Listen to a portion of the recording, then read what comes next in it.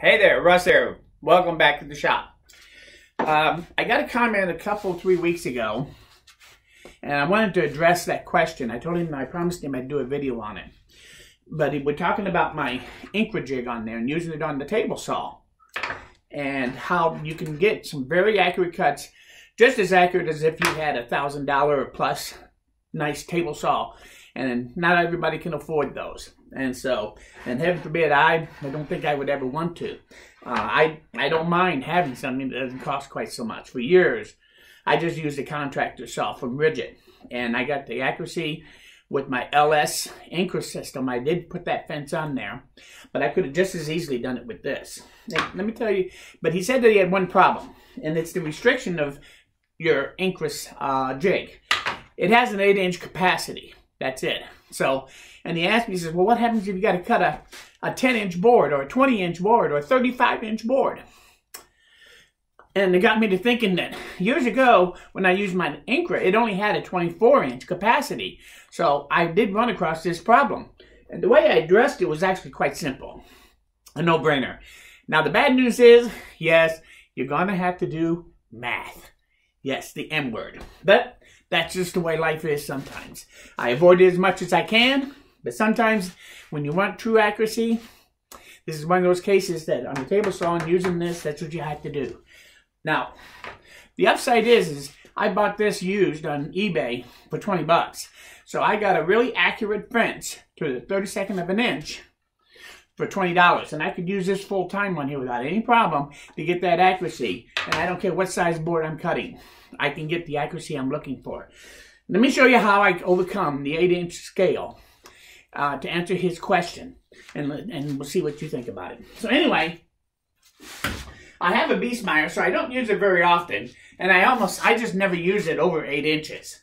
If I'm over 8 inches, I find that I can set up with my beast mire fence and get an accurate cut. But in relationship to having to use one of these, if you had a cheap fence, a cheap saw, and all you really need to get the accuracy of a $1,500 or more table saw, you can do it with just something this cheap.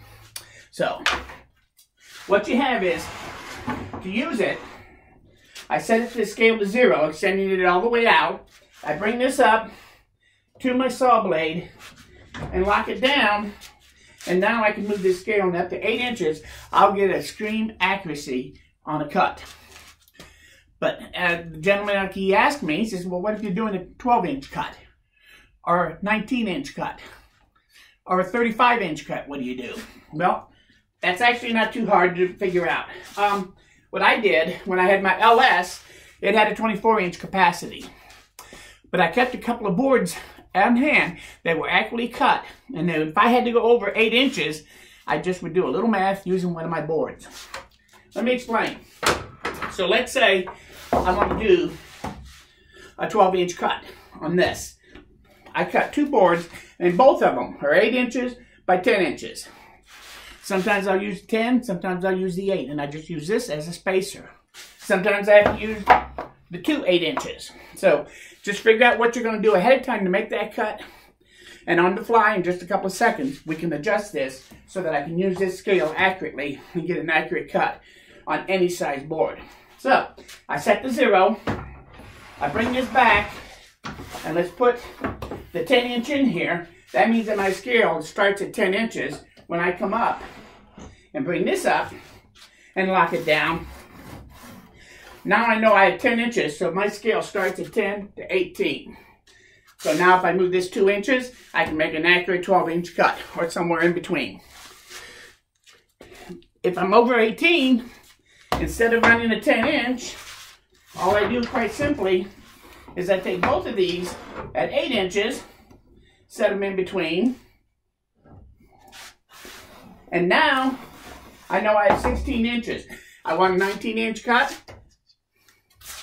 Now is when it really gets tough on the math. 16 plus 3, and I got 19. Just kidding, it's not that hard. So anyway, so I would add 3 inches to my scale, make my cut, and I know that I'm there. So any size board will work. I found that the 8 and 10 inch ratio gives me pretty good coverage to any increment that I want to cut quickly and easily. But it's just a matter of setting the spacer in and setting it up so your scale will give you that 8-inch range that you're looking for. Quick and easy. When I had my LS, it was an LS24, I believe. So I had a 24-inch capacity on it. I liked that fence. I had it on a contractor saw. And anytime I was below 24, it was great. But when I went above 24, I saw that there was a problem. So I set up a couple of boards to allow me to quickly adjust it. And I just did simple math to make sure I got the accurate cut. Works great. You can use this full time and be dead on accurate. And you don't need to spend a ton of money to do it. So anyway, I hope this answers that gentleman's question. I'm sorry I can't remember your name. It's been a couple, 3 weeks ago, and I honestly can't remember where I saw that comment, and I didn't really feel like going back and looking for it. But I'm sure that this will do it. If you have any questions more about this, leave them in the comments, and I'll address it. If you learned something here, or you like this video, hit that like button. Remember, there's always a way to get around something. You don't have to spend tons of money in your shop to have an accurate cutting in your shop. So, I want to thank you for stopping by. Most importantly, please come back again because I am nowhere near done. We'll see you again very soon. Bye.